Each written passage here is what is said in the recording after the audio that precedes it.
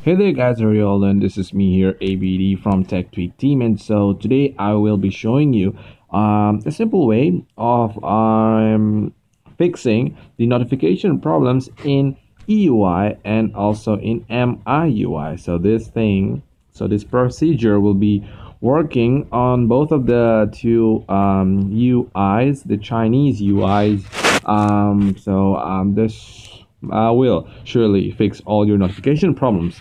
For example, we have a messenger, the Facebook messenger and the WhatsApp messenger, and also the Facebook. We have a numerous amount of notifications coming. So what we need to do, so we have to fix this, right? So whenever you open up the application, all right, so and Facebook, and wait a second, for also the messenger.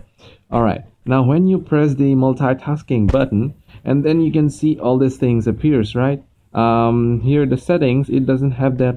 So when you just swipe the icon down, then a lock appears. All right, so this means that when you lock this application, this will be running in your background and will be consuming some amount of RAM. So for settings, it's not a biggie. You're gonna remove it. But for WhatsApp and Facebook Messenger and stuff, if you just remove it like that, all right, then it will be removed from your memory and there will be no notifications coming whenever someone messages you or whenever something new happens into your timeline or stuff like that.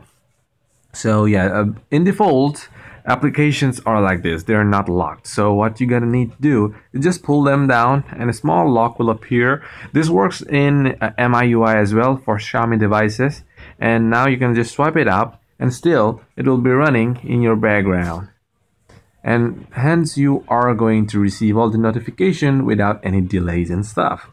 Well, this was the quick video about showing you how you can fix the notification problem in MIUI as well as in EUI. If it really helped you, do hit the like button, subscribe for more videos, and yeah, comment if you got any problems or queries. Do feel free to ask, and I will be right there answering to them if I am able to answer them, or if I am not able to answer them, I will surely help you as far as I can. So this is ABD signing out from TechTweek, and yeah, that's all. Thank you.